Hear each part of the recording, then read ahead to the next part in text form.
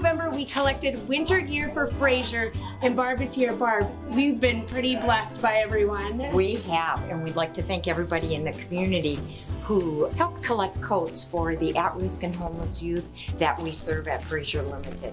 Boy, this is amazing and will keep a lot of youth warm this winter. So many coats. Thank you for dropping them off at the KFGO studios, at Fraser, at Sam's Club. We couldn't have done this without you. This is just a massive amount of coats, jackets, I don't know, is there another word? Gloves. Gloves, mittens, hats. We've got it all here. We've got it all. Oh man, there's some nice ones in here. Well, listen, let's get it loaded up and get it over to Fraser.